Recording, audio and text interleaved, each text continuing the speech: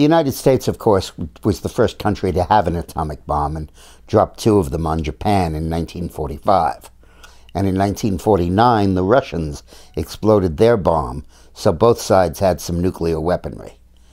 But until Eisenhower took office, the fundamental doctrine of the American military treated nuclear weapons as just another battlefield weapon, kind of like a large explosive shell. And their position was that if you have it, use it. And there was great pressure to use them in Korea, but they didn't because it was a UN mandate. And then increasingly the military talked about, we don't need a large defense budget, we just have the bomb. And the reason that merger between conventional weaponry and nuclear weaponry existed was because the use of conventional weaponry against Japan had been so horrific that it basically was similar to nuclear weapons. While a bomb was dropped on Hiroshima and Nagasaki, killing about 100,000 people in each place, a little more in Hiroshima, the firebombing of Tokyo killed 70 or 80,000 people with conventional weapons. And Curtis LeMay, the head of the Air Force, routinely ordered firebombing of major Japanese cities, basically burning them to the ground and killing tens and hundreds of thousands of people.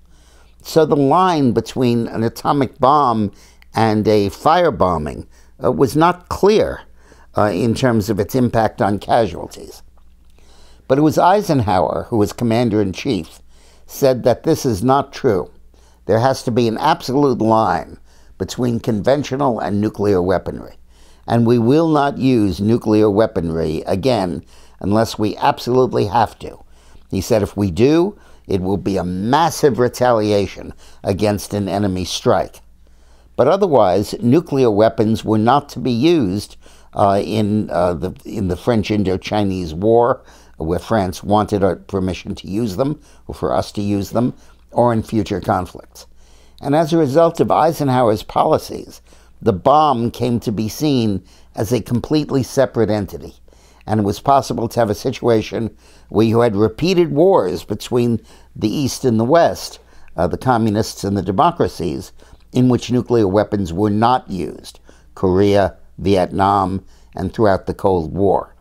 But that distinction between nuclear and non-nuclear was not automatic. It was only done as a deliberate policy by Eisenhower. Thanks for watching.